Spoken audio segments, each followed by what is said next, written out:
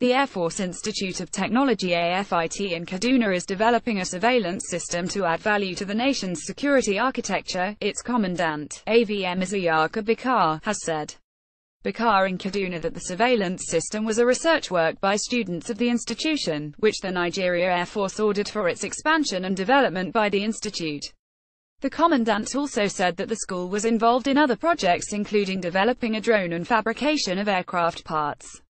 The first research made is the unmanned aerial vehicle, called Amiibo, which was demonstrated and commissioned by former President Goodluck Jonathan. Work is still going on to make it add value to the defense of this country.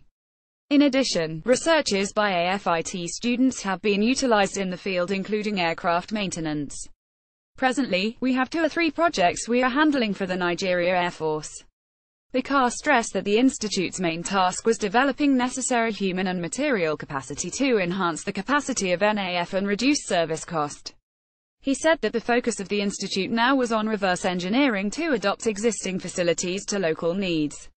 Most of the aircraft we have are old, and that makes it very difficult to get spare parts for these aircraft easily on the shelf, so we have to deal with what we have, and that means we have to make them serviceable on behalf of NAF.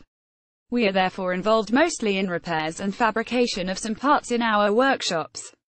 We are making plans to have latest manufacturing equipment to improve our capacity to manufacture spare parts. Our focus is to get fully involved in reverse engineering.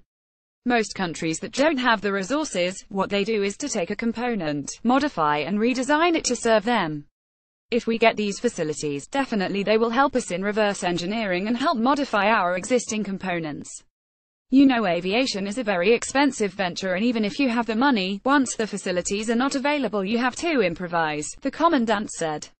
SUBCRIBER however said that AFIT require more funding to enable it set up workshops and acquire modern facilities for fabrication and manufacturing of aircraft parts. Nantags Air Force Gardner Surveillance Systems